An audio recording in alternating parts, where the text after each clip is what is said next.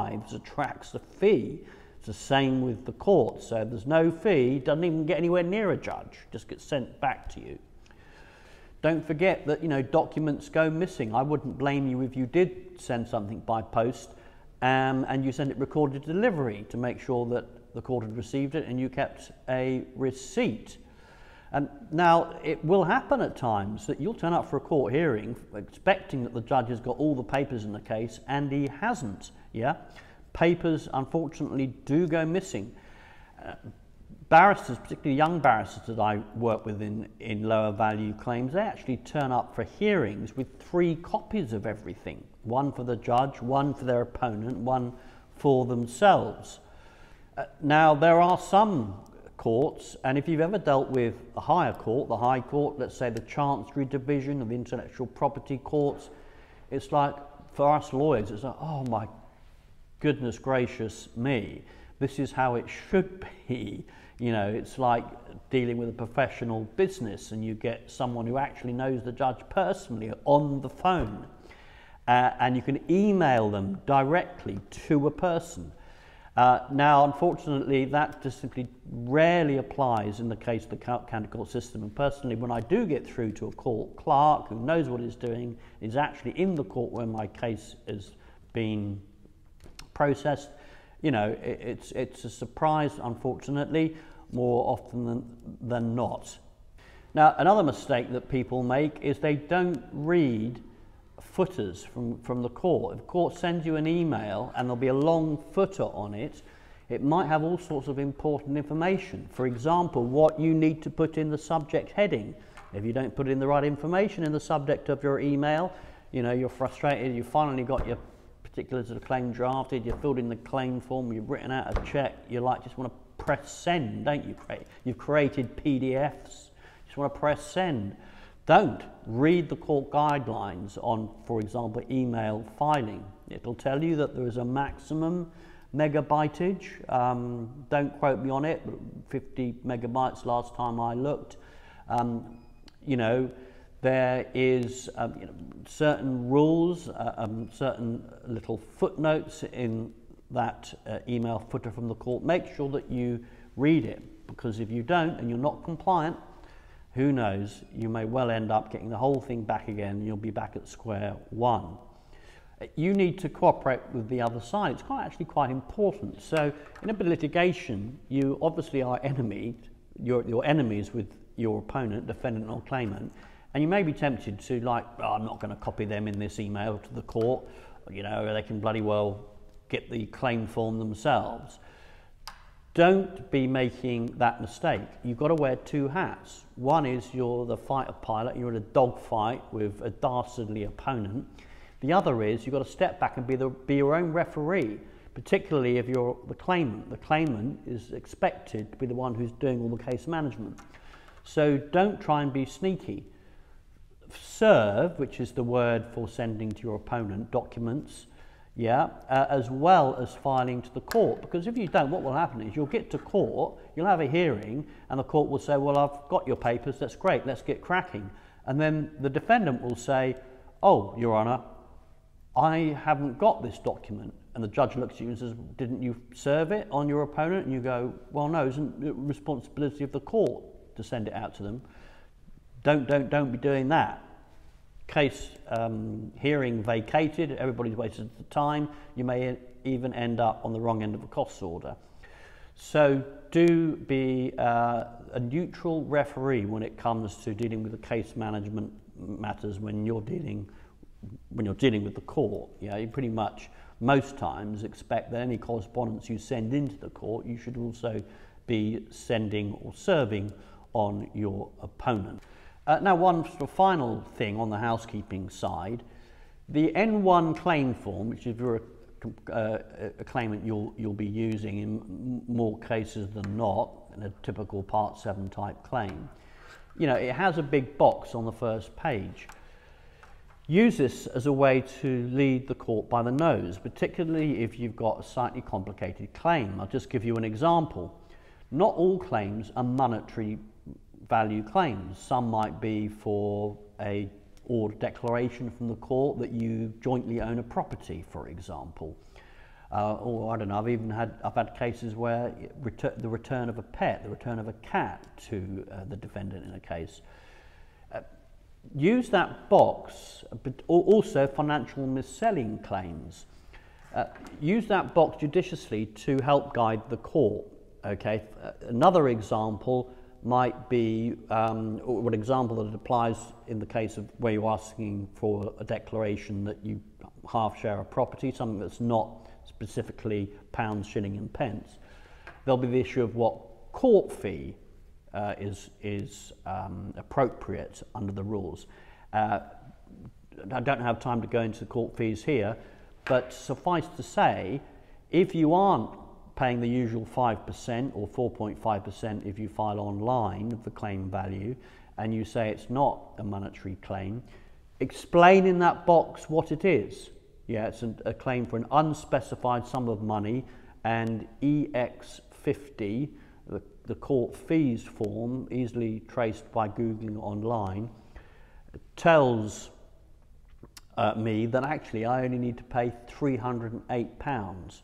Because you see, at the other end is a court clerk can be looking at your papers, not a fully qualified judge who will understand, and he's going to go, oh, this is a claim, Part 7, N1 claim form. He might, if you're not careful, send it back to you, and you've wasted 3, 4, 5, however many weeks, depending upon how busy that court is. Okay, finally, online. Okay, so we all live in this delightful technological online world.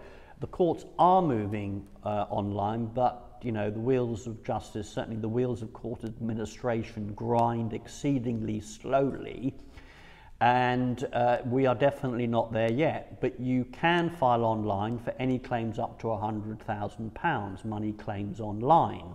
Yeah, there are certain categories of claim where you can't, even if it is under £100,000. So you need to check on the money claims online website to make sure that your claim, most common claims, you know, most claims do, but you need to double check if you're unsure.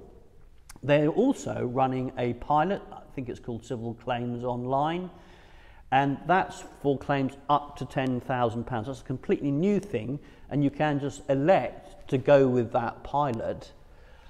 And anecdotally, I was at a Law Society talk by someone who runs this in the Ministry of Justice, and they say that they're getting good feedback, particularly like for a debt recovery claim. They're finding that if someone uses the pilot, quite quickly a defendant will immediately, you know, admit the claim and cough up the money, and the process can be quite streamlined.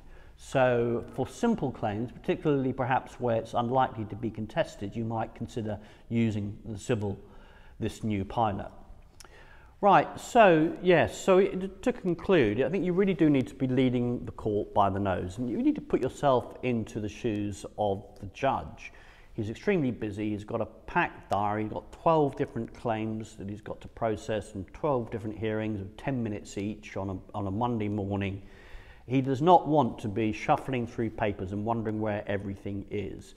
So you need to make sure that you've sent everything to the court well in advance, you know, properly paginated and in nice chronological order.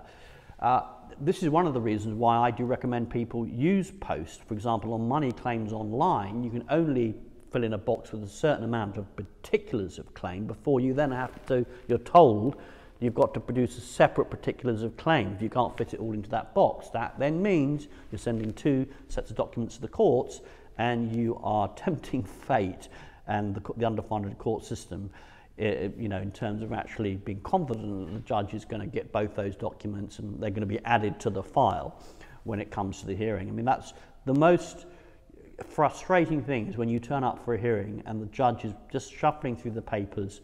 And you know, particularly if you haven't, for example, included the other side, or you haven't included them early enough in your correspondence with the court, you can be in this frustrating situation where the whole hearing gets vacated.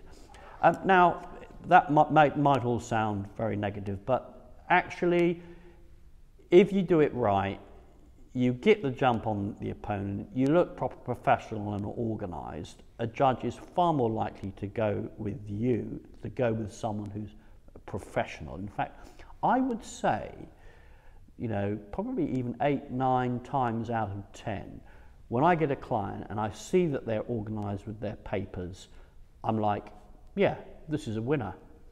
It's a mysterious, magical thing. I think partly the actual exercise of getting everything in apple pie order helps the claimant to weed out errors, but also to have a sober look at their own case and not be over-egging the pudding and not asking for too much, and that's probably also a factor.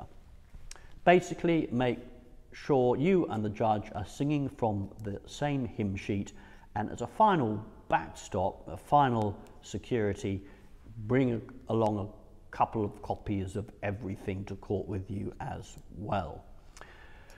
Well, thank you for tuning in. You can find more about us and about the services we offer to support litigants in person on the courtwingman.com site. As I say, I've now released the introduction and part 1 of Flying Solo, which drills into how to run your own claim in a very great detail indeed, with all sorts of samples and templates and anecdotes and real life stories in the trenches as well. And so it just remains for me to say, please subscribe, press the like button if you've enjoyed this. Email us if you'd like to be added to a subscriber list. Next up is a vlog in the A to Z series on track allocation, which is actually a really critical subject. You need to know what track your claim is going to be allocated on before you've issued the claim, in truth.